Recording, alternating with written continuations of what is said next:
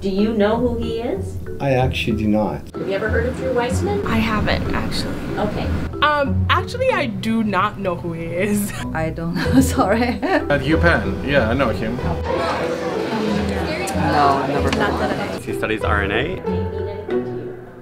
I would have read about his work, but I might not know the name. Everybody wants to talk to Drew Weissman right now. Yeah, that's very actually exciting. Wow.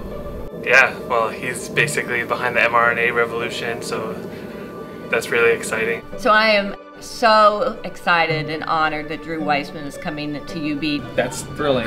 That's awesome. Well, it's such a great tale, right? And it's belief in yourself and perseverance is critically important in science. We're gonna do this, and we're gonna make it happen. And then it goes completely left sometimes. Even though like everyone was telling him it wouldn't work, and be able to prove other people wrong. It'd be cool to hear it directly from someone who had a part in it. I think as a grad student, that would be very encouraging to listen to. Somebody who has kind of worked in the trenches, a little bit unknown, and now all of a sudden their really interesting, basic, fundamental research became super important. That's really inspiring to me as a junior scientist. To hear that he muddled through, that they muddled through, that same sense of we have something great, oh wait, no one else thinks we have something great.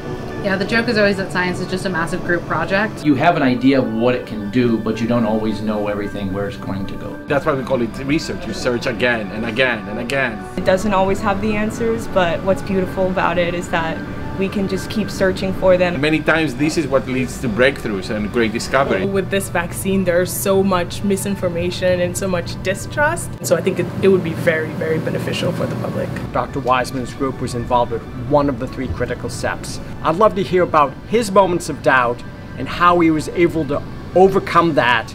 They saved 1 billion lives.